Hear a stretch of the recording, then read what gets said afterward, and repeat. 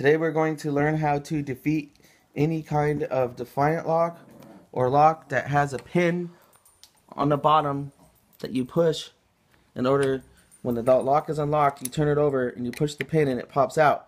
But in the locked position, the pin is right here and it doesn't expose itself.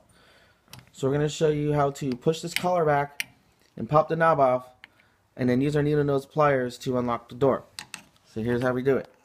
Just get your screwdriver in here, come at it from an angle, push this pin, and it comes right off.